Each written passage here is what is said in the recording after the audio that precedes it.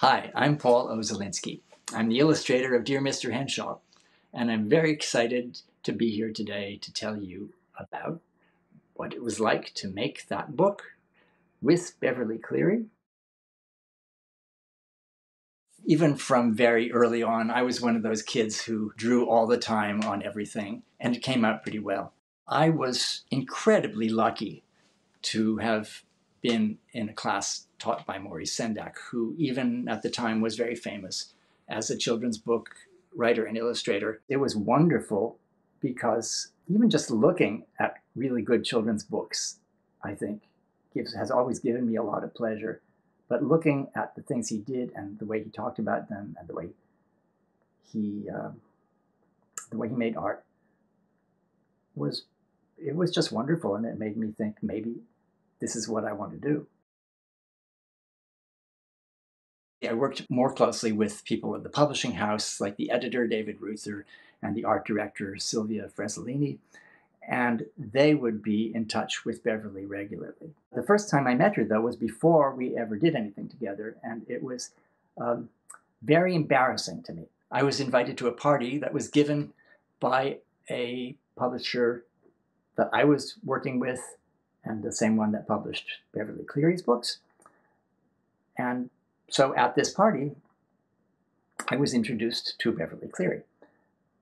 And I knew how famous she was. I remember even when I was growing up that kids in my class were reading her books. But I'd never read any of them myself. And here I was being introduced to her, and I felt a little funny that I knew her name, but I didn't know her books. And she knew my books. I thought, what's going on? That made me so embarrassed. A few weeks later, her publisher asked me to illustrate a book she wrote. The book that they asked me to illustrate then by Beverly Cleary was Ralph S. Mouse, which many of you might know. It has been re-illustrated by other people several times after my illustrations.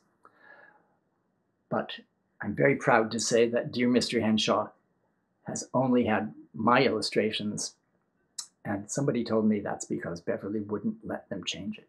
I love the idea that I had a connection to the great Beverly Cleary.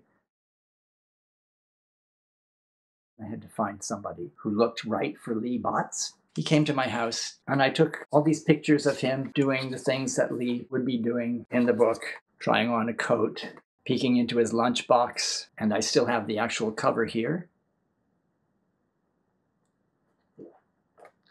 It's colored pencil and some opaque watercolor and some very thin ink lines. And the book came out like this, and it won Beverly Cleary's one and only Newbery Medal.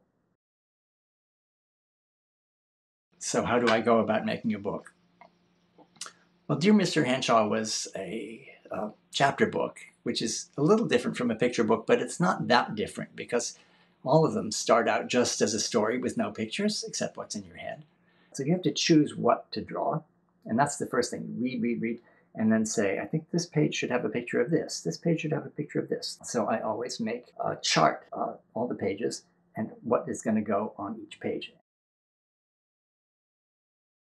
My advice is always to remember that the real pleasure is in making the art, doing the writing, maybe reading it, maybe sharing it with friends. A lot of people get a lot of pleasure out of children's books, out of pictures.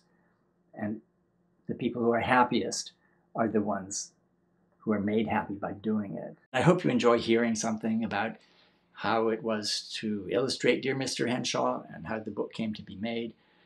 And I really hope that you enjoy reading it as much as I enjoyed reading it when I first saw it, and as much as I enjoyed making the pictures for it.